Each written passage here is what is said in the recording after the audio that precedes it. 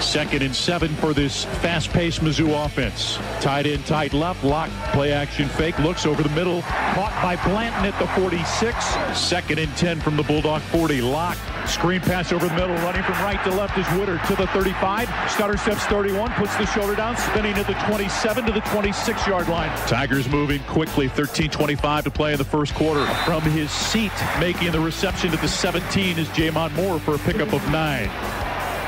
Locke wants to throw, got a man open, Reese, touchdown Missouri. And Mizzou strikes quickly as Missouri goes 72 yards in 10 plays in just 2:07.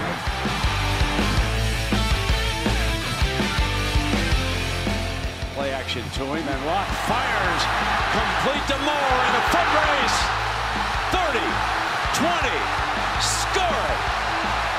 79 yards.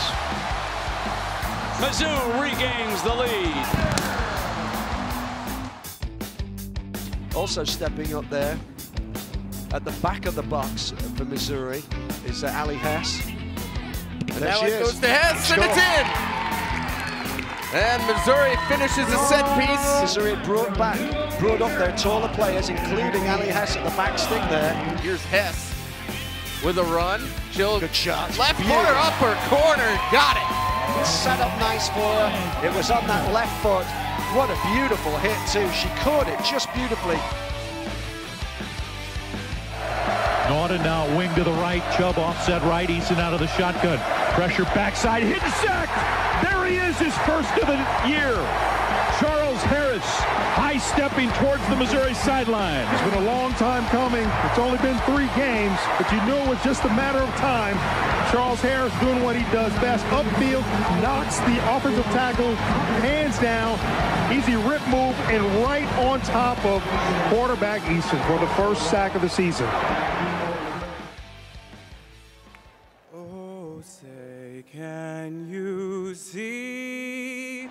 And there is Jaden Cox, who won a bronze medal in freestyle wrestling here on the Missouri wrestling team with a splendid rendition of the national anthem. They gave proof through the night that our flag was still there. That rendition was my mom's actually version of it, so I enjoyed singing it, and you know, hopefully I just did enough job for everybody, and you know, did it well. And over the land of the free and the home of the brave.